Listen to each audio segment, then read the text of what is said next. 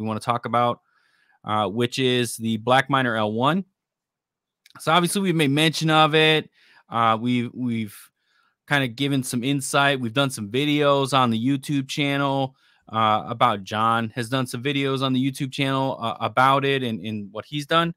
And we discovered, some people were chatting on the video in the comments section, just kind of giving some insight of their experience. And so we started testing some of that stuff. Yep. So we wanted to kind of just go over it and talk to you a little bit about what we found out and efficiency, which will lead us into Gandalf's question as we finish up with the L1. Yeah, so if you guys haven't watched the video yet, I'll tag it in the chat below right now, just for everyone to see.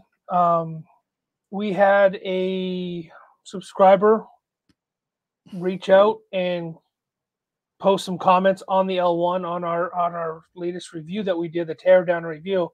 I went ahead and translated some of them and went ahead and applied some of those settings to the L1 that we have.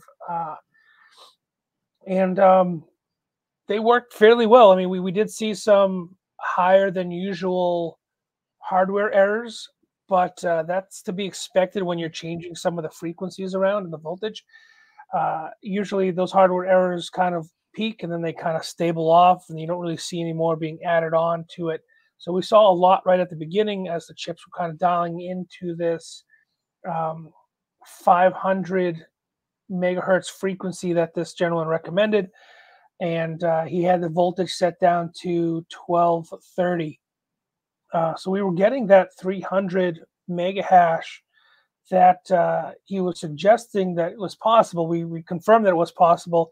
And then I went ahead and checked the amperage between the bus bars.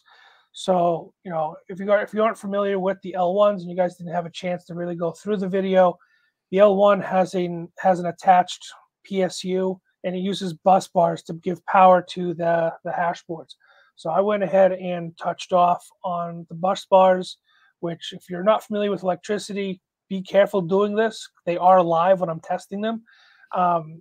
But I was able to get some interesting readings and doing some simple math.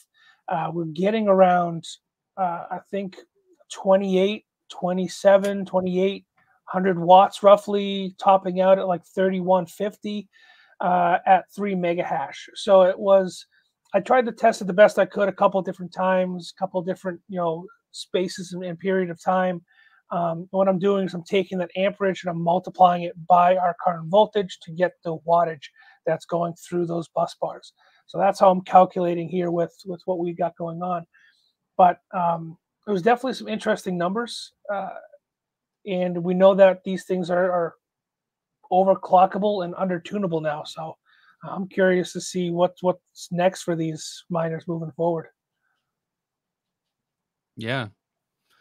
So lesson learned here through some of the information that we've delved through with the L1 is we can get over 5 gigahash on it.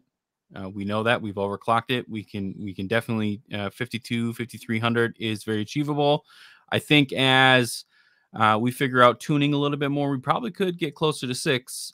We just have to really dive in and do some major tuning on the actual, or if there's some firmware, hint hive, that possibly could happen, we can get up there. And then, like John said, 3 gigahash at roughly 28 to 3200 watts, just depending on its frequency going up and down. And we've only done a little testing, so I think that this guy can be more efficient, and it's pretty promising in the long run. Now on to Gandalf's